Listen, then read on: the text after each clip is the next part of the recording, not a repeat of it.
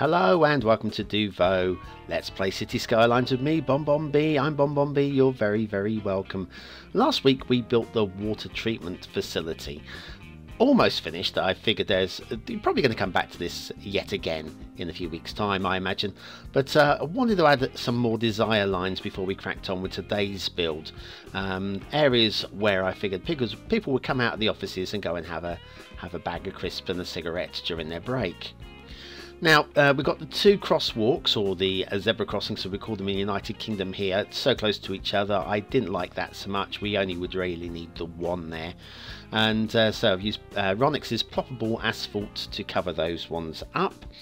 And then we've got these are the bike lane middle lines. I think came as part of the Mass Transit DLC.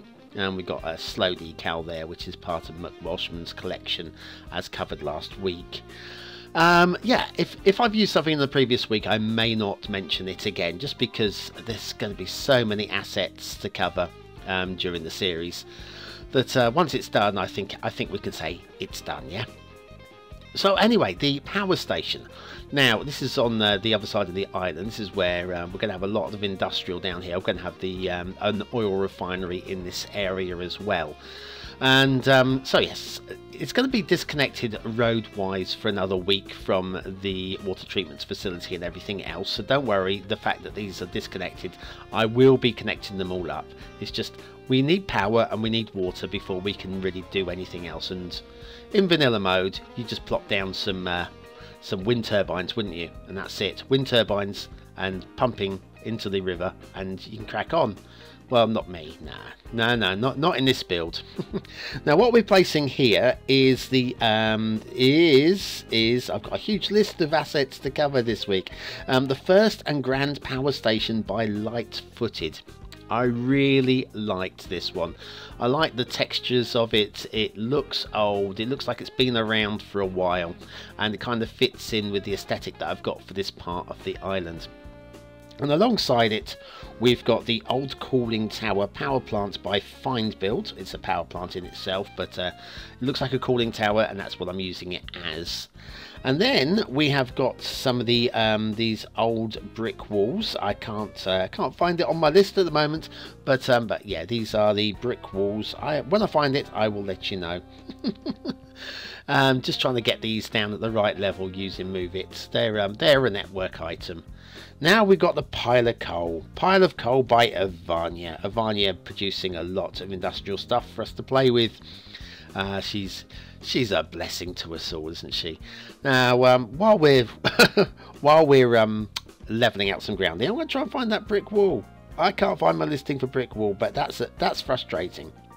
But yes, just search for brick wall network or something like that, and I'm sure you'll find it on the workshop. Next up, we've got the generic brick office by Gecko. Everything's brick in this area, so I wanted a brick office. And alongside that, I know, strictly speaking, that they're warehouses. The old brick warehouse by Avanya, but once again, it fits with the aesthetic, and you can imagine that there would be extra factory units along here as well. And just thought about using some ploppable asphalts to tidy that up, but I've got a better idea for that area.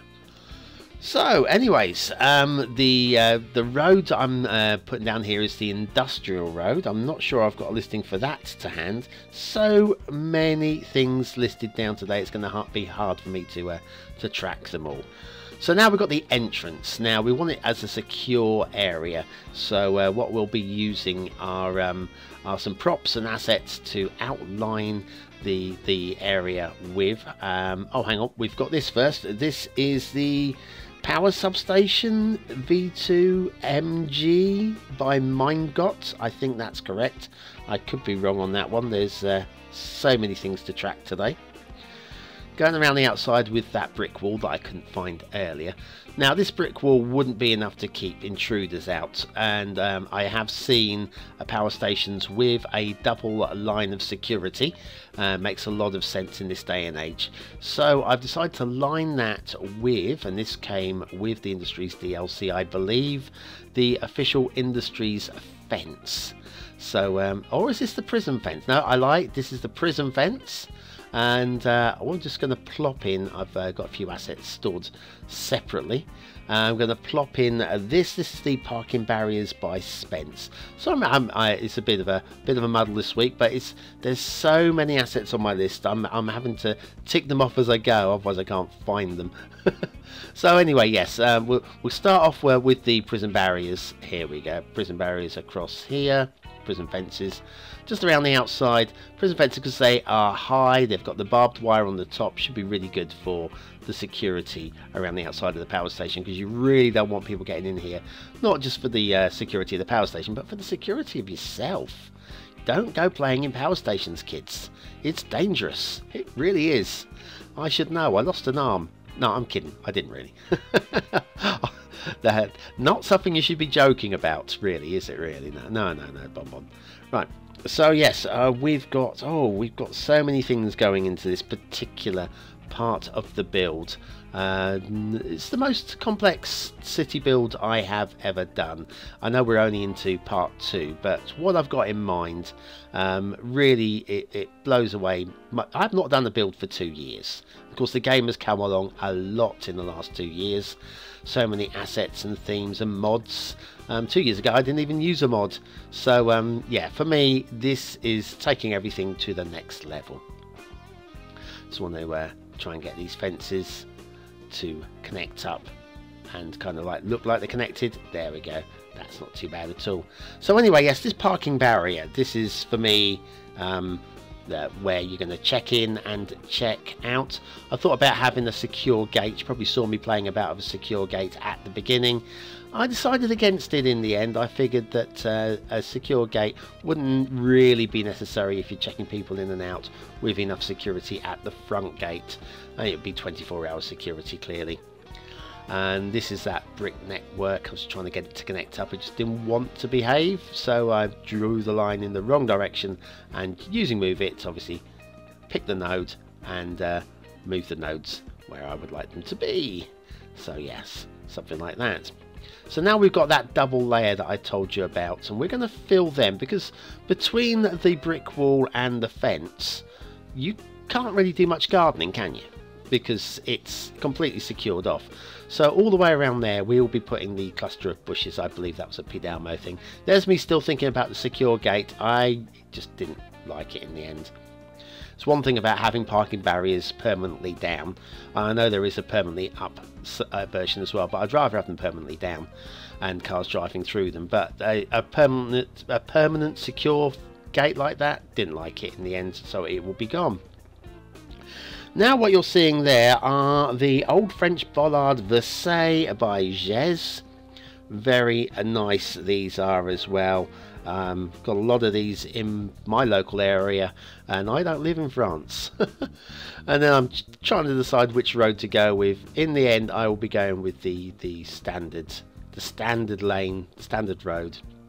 Just tweaking, and it's always the classic, is trying to find something that you really like, and in the end I settled for this one. It's going to have to do something with the line markings, which you will see. Now funnily enough though, having saved the game, the whole of this area disappeared and I had to redo it. So if you notice at a later stage that things aren't quite the same, certainly in the fly through at the end of today's show, things aren't quite the same. That's because I had to remake them on the fly, because you know, it's weird. It's weird. I definitely saved it, without doubt. So yes, I might redo the line markings again at the end, because I'm happier with the original line markings than I was at the end with the line markings. Now we're going to see just a few of the standard parking bays plopped in there. I thought about adding a disabled bay in there, but in the end it's I felt it was unnecessary for that particular location. Now we have got some decals, and once again I can't find my listing for the decal, but there is a grubby old ground decal there which I've done in to just like dirtify the ground, where there's going to be a load of coal stacked there all the time. It's going to be grubby old ground, isn't it? Now grabbing the these bushes. I'm going to go around the outside of the area now and pop in the cluster of bushes all the way around the outside between the wall and the fence. I'm not going to worry too much about it clipping through the wall and the fence at this point. Less so about the fence, because obviously it could grow through the fence, but where they're clipping through the wall, I'll just go back and do a little bit of tweaking later on and hopefully sort that one out. Yes, so I'm just having a look at my list, seeing what other bits that we've got to come. Just yes, I just wanted to make this like a small functional power station, and down by the what would be the docks, and by the, what did I say it was, the oil refinery area, which will be coming. It's not one of my urgent priorities. Urgent priority, obviously, I'm going to have to try and get some housing down. I've got to put some housing down. People have got to live somewhere on this particular build. So that'll be the first thing to do once we've connected everything up with some roads. And as with everything, whatever I build, I may go back and change later on, like the road networks, which I've said I probably will do next week. I've got to do some sort of road networking next week, otherwise, well, nothing's going to get anywhere. I'll have a fire and it's just going to be, everything's going to burn down before we can do anything about it. Speaking of fire, I did toy with actually putting a small fire station on site in the power station, but I figured against it in the end. It's only a small island anyway, small-ish island anyway, and so having one main fire station and a secondary one nearby to the power station would be sufficient. Now that little thing that you saw me pop down a second ago was the, I think you'll find that's the Trafostation by Meow, that little red square blocky thing. And now what I'm popping down is the rural utility line by BonBonB. Either that, possibly though, it might be the Draggable utility poles by Takachi269. It's one or the other. I'm not sure which. I've written down both. I played with one, I played with the other. I don't remember which one I settled for in the end. So yes, I'll make a listing for both. Draggable utility poles by Takachi269 and rural utility line by BonBonB. I think it might have been the BonBonB one in the end. I'm just going to connect the line up here, and for some reason the line is leaving the post behind, so I don't know. We'll fix it by deleting it and just rebuilding it in there. There we go. That's much better.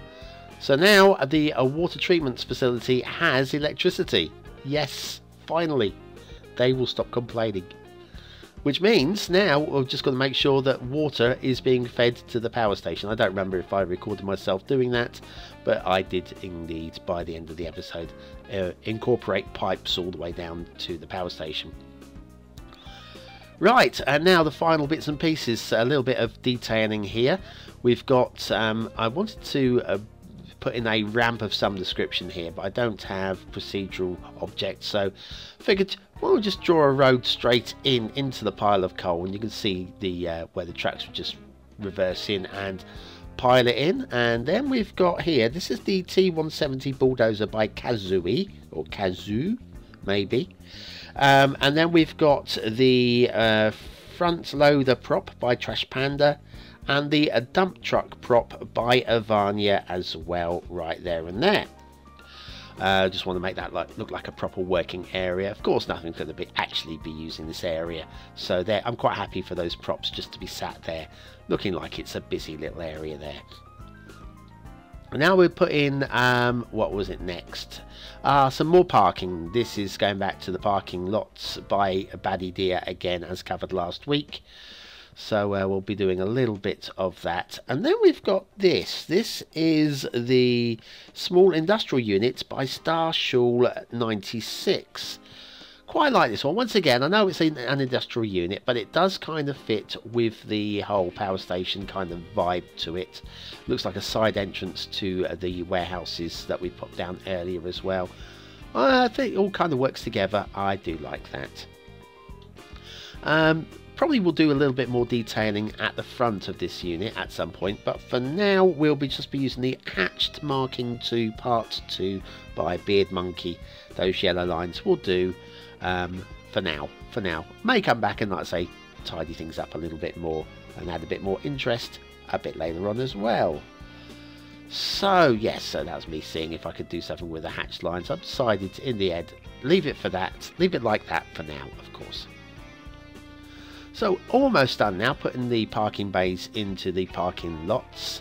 We'll have some disabled bays in this. This is like the public parking area, for want of a better phrase, and have these down nearest to the offices, because if you're disabled, you don't want to be you know, wheeling yourself or limping heavily. I know there are other sorts of disabilities, don't worry. I figured just about there would be fine. Okay, I think we're getting close towards the end of the episode. This one took me a long time. Oh, these are the industrial fences that I mentioned earlier, and yeah, these are just to block off these areas. This is an exact match for what's down already, so that works nicely. And then off camera I have popped in some CCTV as well, which I did some last minute tweaking here and there as well, just to get things right. Oh, and finally, the Utility Outbuilding 2 by Spence. This little one here, once again, I figured it just fitted really nicely in with the overall aesthetic for the power plant. And that's pretty much it. I might do a little bit more prop detailing at some point, but overall I'm quite happy with that, and if we don't do anything more to it, I can live with that, you know. And so on to the cinematics, for want of a better word. This is just driving along at road level cinematics.